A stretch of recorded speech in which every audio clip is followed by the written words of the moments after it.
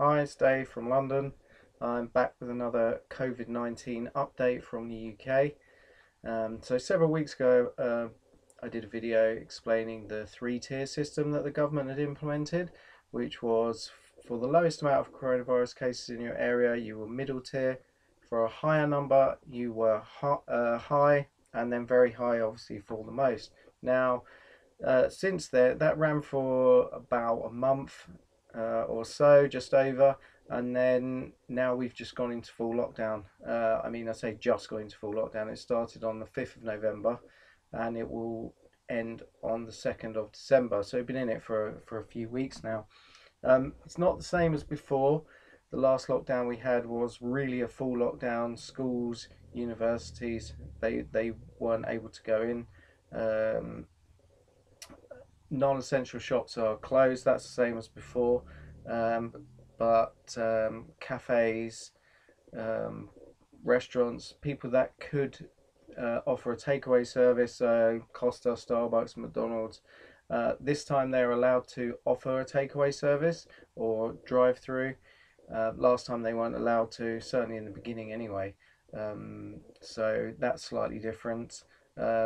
So only essential shops such as um, supermarkets, food stores, pet shops, pharmacies are open. However, in some areas, I think some shops, businesses are either finding loopholes where they can in order to stay open, or they're just flouting the rules basically. It depends where you go. So you go to some areas and it just looks no different. It's like, well, where's the lockdown? Everything's open, and then you go to another area and people are going by the rules, and everything is closed apart from those essential shops.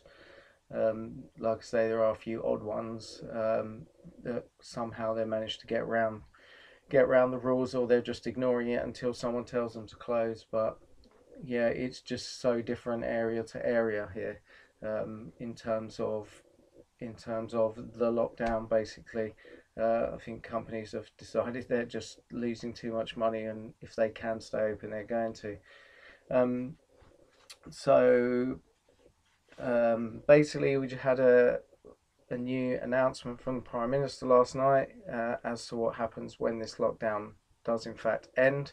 Like I said, it's due to end on the 2nd of December. So about a week from now, a week or just over a week. So basically, when the lockdown ends, we will be returning to the three-tier system with a few different rules, which haven't really been um, announced yet. But what it said is that, again, depending on what tier you're in, um, because remember last time I explained that if you're in the highest tier, things like gyms, um, cinemas, bars, things like that, they're not allowed to be open. But filtering down, those are allowed to be open in the lockdown. Obviously, none of that's allowed to be open. Um, so it goes back to the free tier system. But we have been told that gyms and obviously non-essential shops, so clothes shops, things like that, are allowed to reopen.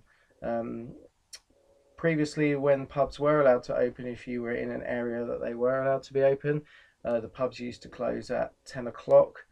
Um, they had to shut at 10, bars, restaurants, pubs. And as I mentioned before, this was causing a bit of a problem in certain parts of central London where there's a vast majority of pubs, bars, restaurants in certain areas, and they're throwing everyone out at 10 o'clock, and now there's like a massive crowd on the street all trying to get home by public transport. It's just causing crowding where that's not really the object of the lockdown or of the restriction.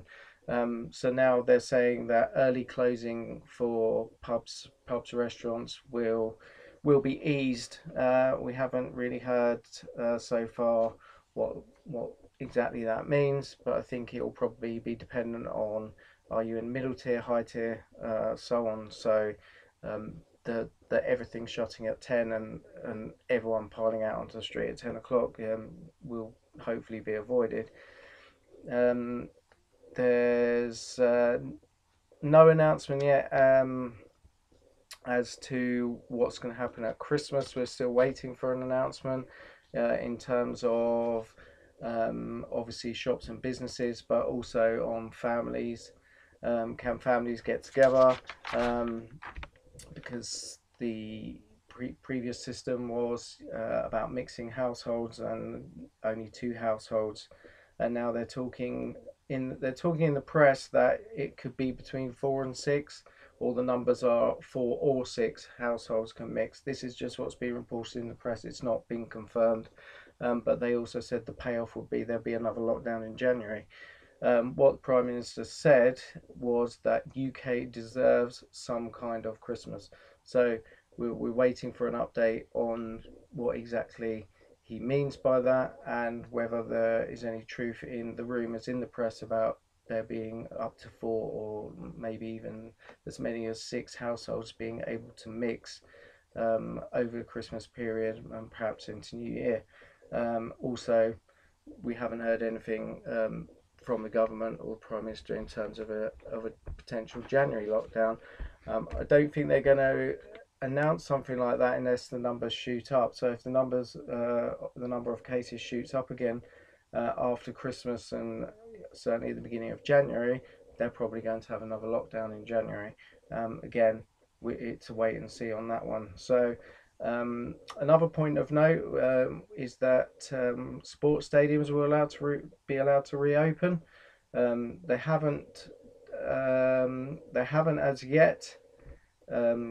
We haven't had fans in football stadiums here since February, I think it is. Now they're saying that again, depending on which area you are in terms, well, which area the stadium is in terms of the tier system. You may be able to have fans, but the maximum amount, regardless of which tier you're in, the maximum amount at the moment would be 4,000. So not many, but it's a start. One other little side note is that during the lockdown here, lots of people have been putting up Christmas decorations. So when you drive the streets, when it gets dark, you can see lots of Christmas lights, which is probably a little bit. You're seeing a lot more than you would this time normally, but I think people are just trying to brighten the place up and trying to get into the Christmas spirit instead of just we're in another lockdown. So that's one little happy note perhaps, but we're waiting more announcements in terms of several things.